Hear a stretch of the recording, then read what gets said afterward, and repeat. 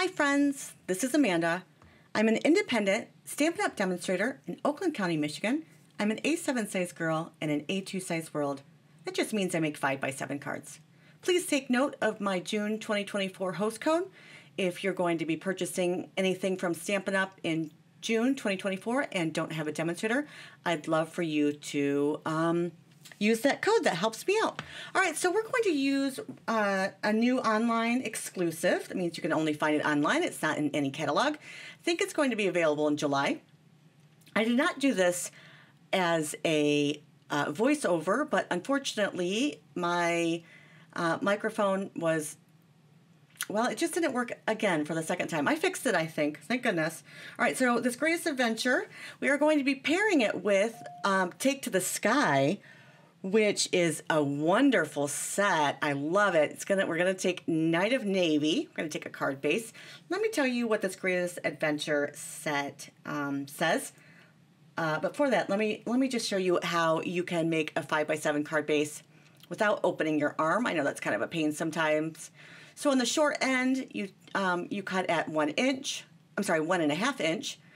And then from the opposite side that we normally cut off, from the long side, we take off of 1 inch, and then we score it in half at 5. So easy peasy, really simple.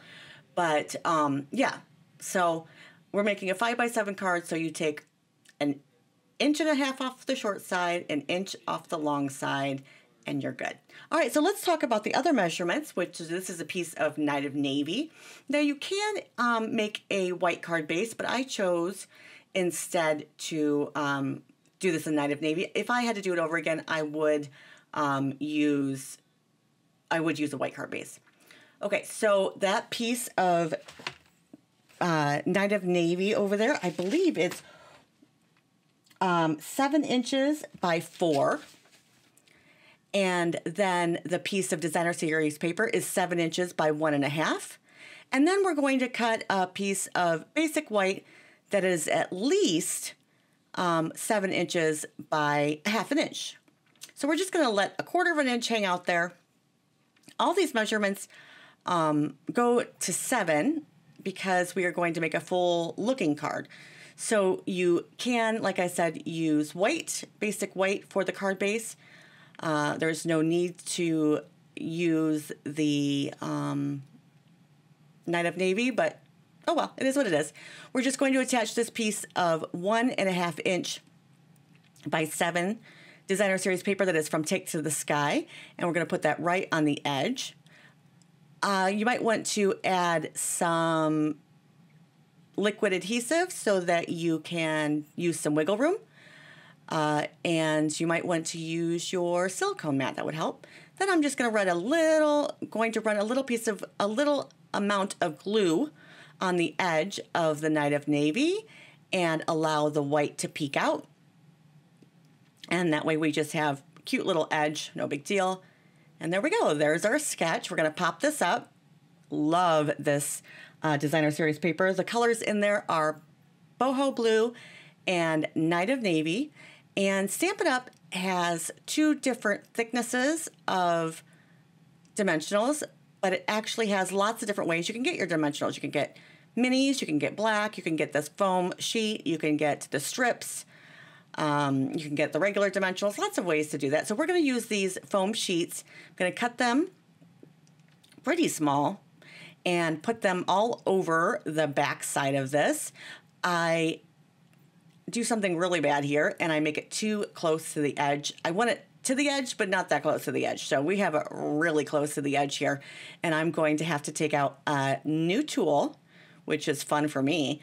And we'll use the new Take Your Pick tool accessories. I'm not really sure what they're called. Let's just see if I can shop products. Let me see if the tools are in here. And are they called? They Take Your Pick Crafter Tips.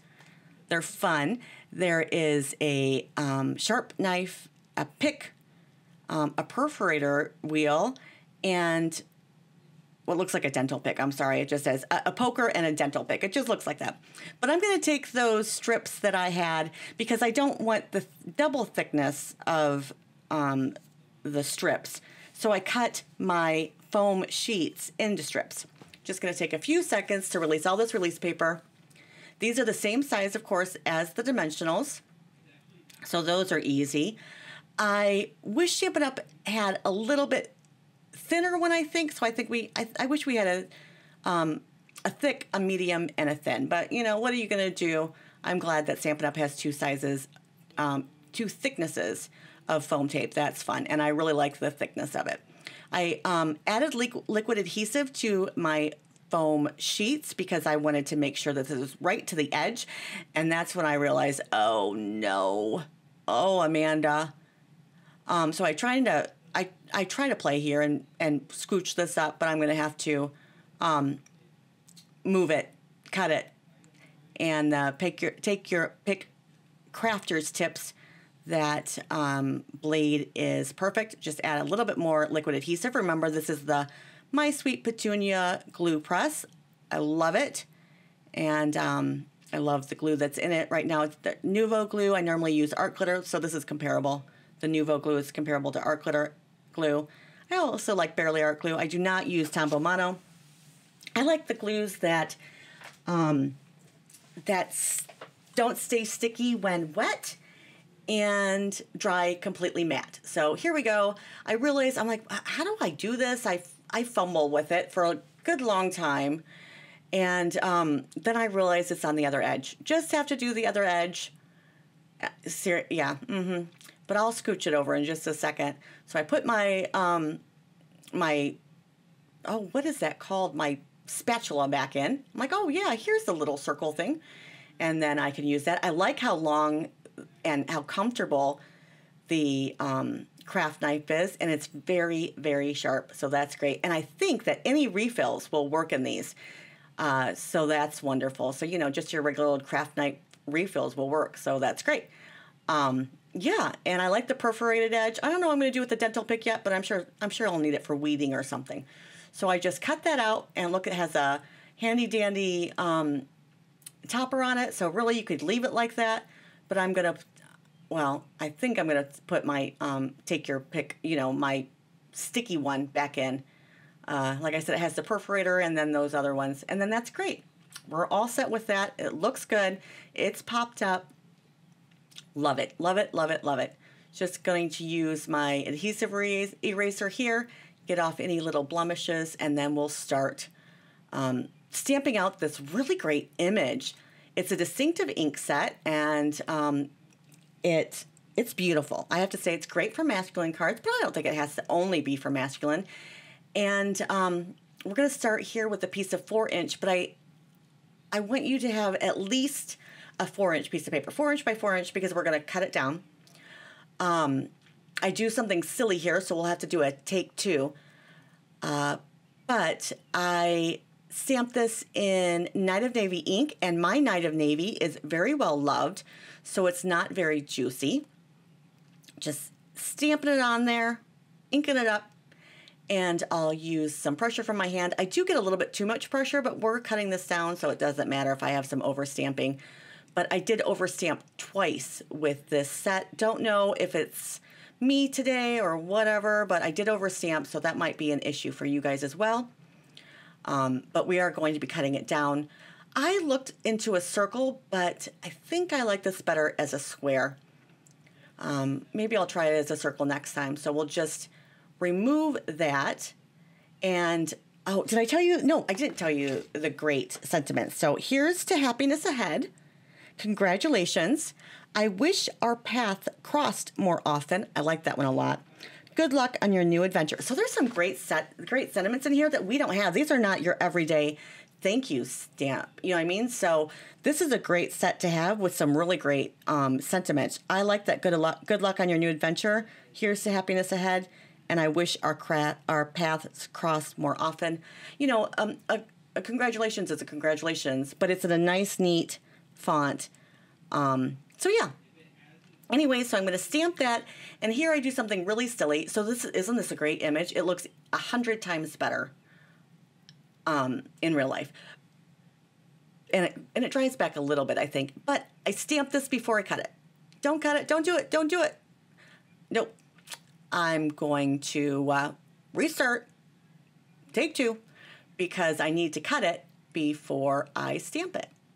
So I'm going to do it again, and this time I realized that boho blue and smoky slate was in this designer series paper. It looks like it's boho blue on Night of Navy, but I think it might be, I think you could get away with smoky slate. And since smoky slate is in this designer series paper, the Take to the Sky, I thought we would just try it. My smoky slate and boho blue are both very, very, very juicy. I don't use them as often as my Night of Navy, so they are very, very juicy. And it doesn't look that great. Now here it looks better than it, than it does in real life, but I did not like it. And I was told that if you use a credit card, an old credit card, of course, one that you don't care about, or a back of a plastic spoon, you can kind of, smush that ink around so it's not so juicy. So here I'm going to ink it up again, way over inked. Yep, did it again. I'm telling you guys, me in these cases, we hate each other, I'm telling you. So clean that off, get all the Night of Navy and boho blue and smoky slate off, and then we'll ink that up. I actually hate this particular color with this stamps, with this image. Don't like it at all. The smoky slate looks better, but I really like the Night of Navy the best. That's just, the Night of Navy is the better one. So I think you'll agree with me. We're going to try it one more time, and this time I'm going to see if I can grab some of that ink off. I know I don't like the color, but it's the blotchiness that I don't like, so I'm going to tap very lightly, and then I'm going to take a blender brush, one of my small blender brushes, and I'm just going to smush the ink around, kind of, grab some off, and that actually works really well for me. There you go. Works really well. I just don't like the color. And I like boho blue, so kind of shocked. So I thought we would try the smoky slate one more time, see if we can get a really good image, because I smoky slate's okay. Night of Navy, like I said, is the best, but I thought we'd try it. So just going to, this is my last baby wipe, by the way, so I have to decide if I'm going to grab my chamois or what I'm going to do with that, because I never remember to wet my chamois, and I don't want to keep it wet all the time, because then it's stinky. So, or at least I think it gets stinky. So I'll just do that again, grab out a blender brush and, wipe off some of this, because I can always re-ink it, but I can't take away ink. So stamp that out. Especially if you have a stamp platform, that's the way to go, I think, for your newer, inky, juicy ones. Once you get, once you use your stamps, your inks, you don't have any problems with distinctive ink. It's just those juicy ones that you don't use very often that causes a little bit of a problem. So it looked the same to me. So I'm going to take this to the side. I'll cut it for you to show you how I did, but I'm going to use that other Night of Navy. So I'm going to use my track and just bring it to the point where I can start seeing the image, because I want it right up against my image. I want the perspective, but I want it so it still looks like it's still going. I hope that makes sense. So I don't want any white that's showing an empty area.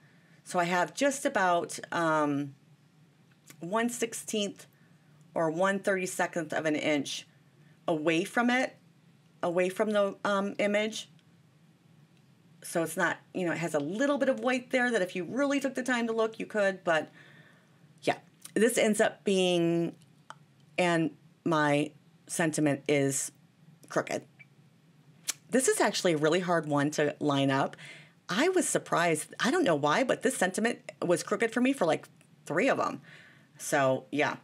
So I'm going to cut this off right at the top, just above the good luck on your new adventure. And it is 3.5 by 3.5 inches. So I would say if you have a piece of paper that is 3 3/4 by 3 3/4, and then cut it down, you'll do great. Here I look to see if I want to use the boho blue behind it, and I do. So I'm just going to cut that at 3 5/8 by 3 5/8. So right between the right between the half and the 3/4 is the 5/8. And we'll just loop, loop, there you go. Wanted to make sure that mine were just perfect. And yeah, I got a little border around it. Just makes it nice and neat. I don't believe that our shapes dies. Nope. Our squares in our essentials were the circle and the squares and the banners are all pierced, though that the largest one is 3 inches. I really like to mat my images when it like this. It just gives it a final extra something, something, don't you think? And I want this at the top. Yeah, just like that. Want it higher. I think it's a great sketch. I don't think it would look as nice in a circle. I think this element, this train would look great in a circle. I just don't think that this particular sketch would look great in a circle. What do you think? Let me know if you guys use that trick where you get some of that ink off, how you get your ink off of your very juicy ones. Remember, you only want, you only want dimensionals on 3/4 of this because, yeah, it's going off the edge. Just a little bit, but still, we don't want it on the edge. And I think it looks amazing. What do you think? Love this designer series paper. Love this brand new online only? Online exclusive, that's the name for it. We'll cut a piece of basic white that is 4 3/4 by 6 3/4 so we can stamp the inside sentiment. Unfortunately, there's not a secondary sentiment that we can use for the inside of our card, but I don't think it needs it. I think I don't think it needs it. I really like this card. Love the sketch. I'm going to be using this one for sure again. I'm going to take my Stampin' Seal Plus and just add some adhesive around the edges. Make sure that up is up and down is down. And I will stamp the congratulations in Night of Navy. I thought that I would stamp it in Misty Moonlight for a minute. I thought, well, we could add a little bit more color in here, but in the end I figured, no, we'll just use Night of Navy. And this one's a long, thin stamp, so it's might be worth practicing to get it straight. Let me know if this is going to be on your wish list. I think this would be great for Christmas time because of, the Polar Express. So I think that would be fun. Let me know if you like the sketch. We are going to use some of these gems. There's 2 different ones. There's these faceted gems or there's the Misty Moonlight gems here. But then I remember there's the Night of Navy gems with the yellow ones because there's that sweet, remember that lemons and orange sweet? So yeah, so there's Lemon Lolly and Night of Navy in that one, I think. You can also use these great silver ones. I think they're called Smoky Slate ones, but in the end I use the Night of Navy. I use the large and the small ones. I have a hard time with placement. Does anyone else have a hard time with placement? Gotta move this one. It actually lets me move, so that's good. So let me know what you think of the online exclusive release.